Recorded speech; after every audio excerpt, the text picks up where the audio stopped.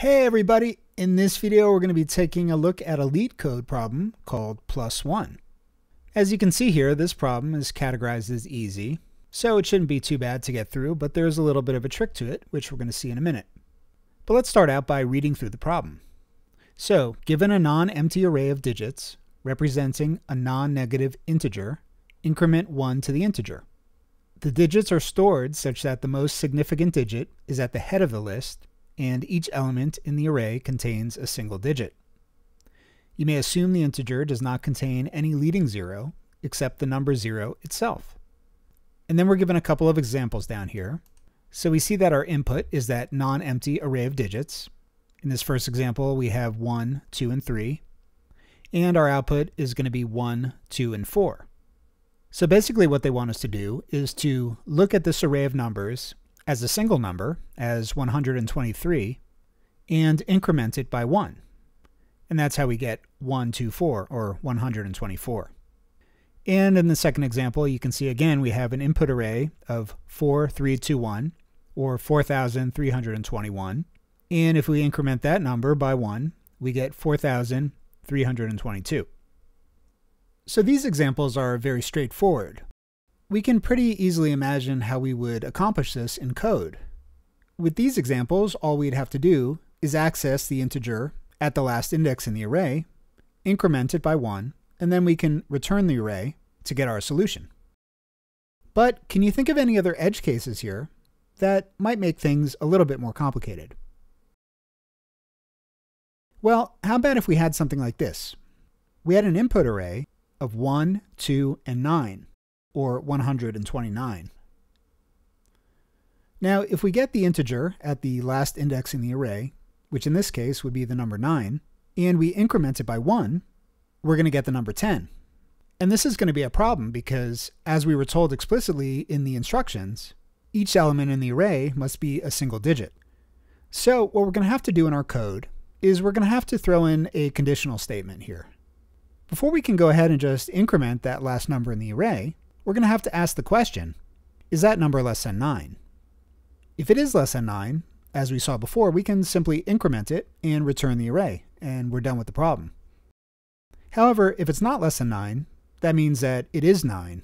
And what we're going to have to do is change that number into a 0 and carry over the 1, add that to the 2 to get 130, or 1, 3, and 0.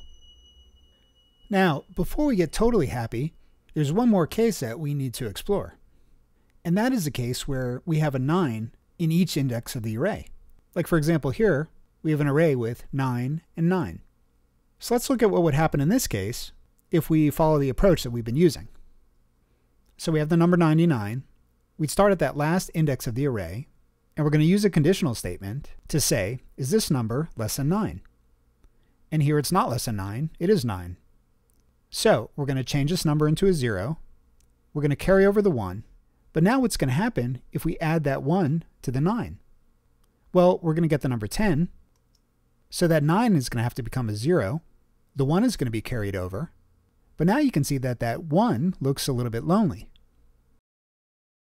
So really what we need now is an array with 3 elements, not just 2.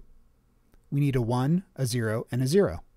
So at this point in our code, we're going to have to increase the size of the array and add a 1 to the start of that array. So let's dive into VS Code now and see how we're going to work this all out. So the first thing we'll do is we'll define our function, which we're calling +1. And it's going to take as an argument an array of integers. So we'll call it nums. And so we can see our result. We'll console.log out +1. And we'll pass it an array. So first we'll try 1, 2, and 3.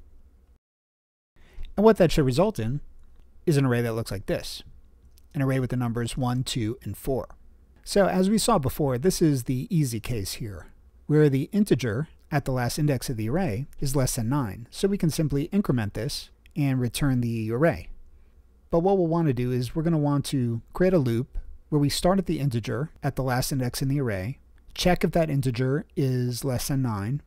If it is less than 9, we're just going to increment it and return the array.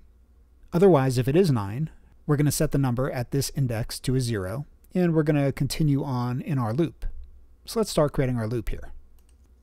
We're going to say for let I equals nums.length minus 1, and then since we're going to decrement I, we want to loop while I is greater than or equal to 0, because we're going to be checking each one of these numbers, even the one at the 0th index. And then, like I said, we're going to decrement I each time, so I minus minus. So let's go ahead now and create that conditional statement that we talked about, where we're going to check if the number at that index is less than 9. In the best case scenario, that number will be less than 9 right off the bat, and we can just increment it and return our array. So let's see what happens now if we save just with this code. We should get our answer. And we can see here on the console that we do, right? Because we've met this conditional statement right off the bat, and we're returning right away. But then let's say that this was actually 1, 2, and 9. Well, now what we're looking for is to get 1, 3, and 0, right? Because that's 129 plus 1, 130. So we're going to look to get this, 1, 3, and 0. So in this case, when we get to this conditional statement, the number at this index is not less than 9. So what we're going to do is we're going to actually set that number at that index to equal 0. And now since I itself hasn't equaled 0, right, in this case we're still at the second index, now we're going to go back around in our loop again, and we're going to check the next number. So we look at the next number, and we say, is that number less than 9? And it is less than 9. So what do? We take that number, and we increment it by 1, and then we return our nums. So let's save and see if we get the right answer. And there we go. Now we get 1, 3, and 0. Woohoo! And now finally, let's take a look at that last case that we talked about earlier, and that is where we have all 9s in our array. So for the sake of this example, we'll just do 9 and 9. And so ultimately what we want is we need 99 plus 1, or 100. So we want an array with 1, 0, and 0. And the thing to note is that this array that we're going to end up with, it's going to be of a larger size than the input array. So let's go through the code that we have and see how it handles this case here. All right, so we start at this number. We see it's not less than 9, so nums at I, or this one, is going to be set to 0. All right, then we continue our loop, and now we're on this one. We say, is this number less than 9? No, it's not. So we set the number at this index to 0 as well. Now at this point, we're going to try to loop around again. But what's going to happen is that now I is no longer going to be greater than or equal to 0, right? Because we already dealt with the index of 0. So we're going to break out of this for loop. And what we're going to want to do, because at this point what we have is we have an array with 0 and 0, right? Because we set each of these 9s to 0. So what we're going to want to do is push in a number to the front of the array. And that number is going to be that 1. And how do we do that in JavaScript? Well, we have a method called unshift.